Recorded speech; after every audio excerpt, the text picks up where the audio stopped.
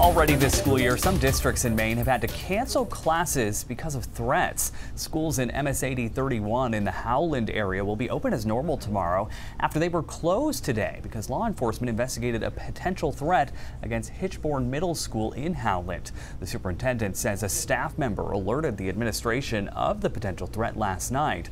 State police did not find a credible threat in their investigation.